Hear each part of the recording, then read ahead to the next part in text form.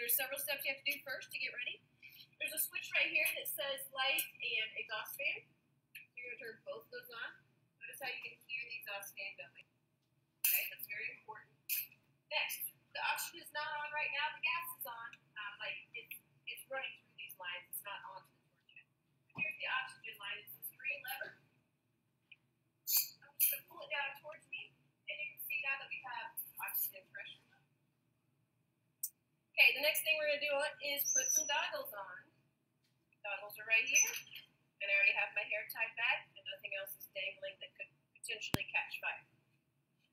Before I start, I have a container of water here. I've got some tongs to grab the metal with, and I have a striker. Okay, this makes fire. Put away, please. Okay. I'm going to put my 2 pieces of metal. I'm going to be doing some Firescale and Annealing on these 2 pieces of metal. This is a piece of fire brick, which will not catch fire. Will also not get super hot. So I'm just going to put that here. I like it tilted so that I can kind of see what I'm doing as well. Okay, I'm going to be using this torch station right here. And I've got my striker ready.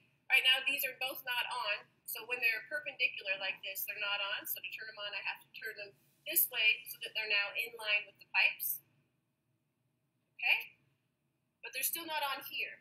That just means that they're flowing through the tubes right now, but this is stopping them. Okay?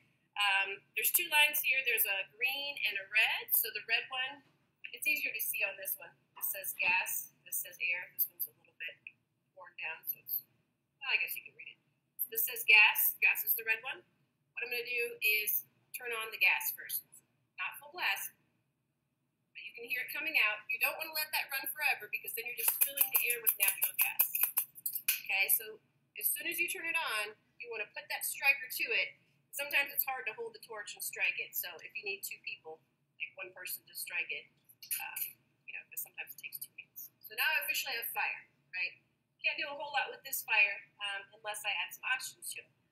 So now I'm going to add the green line, which turns on the oxygen, slowly, until I get a blue flame. Okay, when you turn on the oxygen too quickly, it will extinguish the flame.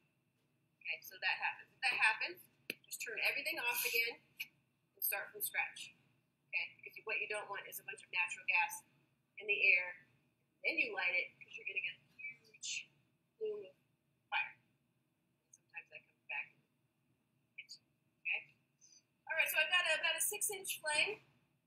If you want to make it more pointy, sometimes you'll need a little bit more flame like that. That's a little bit stronger. Sometimes you need it less pointy. What I'm going to do to these 2 pieces of metal is I'm going to do something called annealing, which makes the metal a little bit more malleable and ductile so that you can hammer it and texture it and bend it. And then also I'm going to show you how to Firescale, which is just sort of painting the copper with flame. Okay, so to begin with, just hit the copper with the fire. And it does take a while for the entire copper to get heated enough to where it's going to do something. But once it starts changing color, then you know that it's changed properties. This piece of fire is now annealed.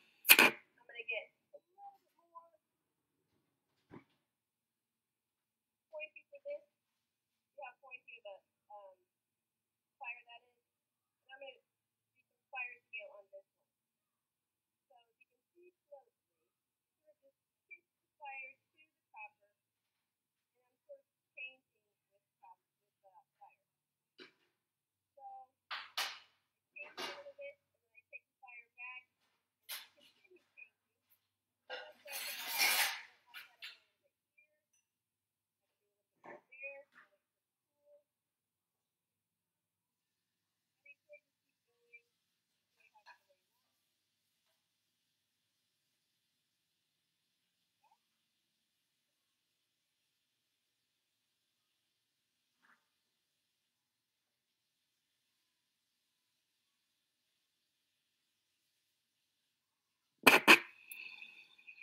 All right, now when we're done, I'm done with the fire. I'm going to turn the oxygen off first.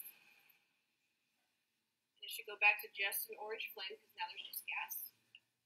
Now I'm going to turn the gas off.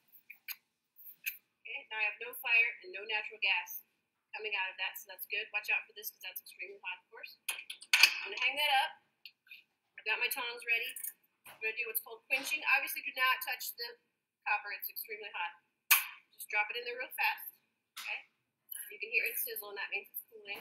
Take this to the other piece of metal. And then now that I've done that, I can go ahead and turn this off.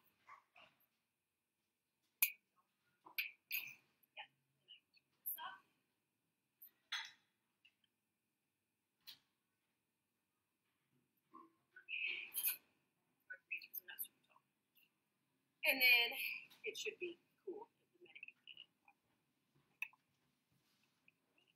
water. This one just annealed.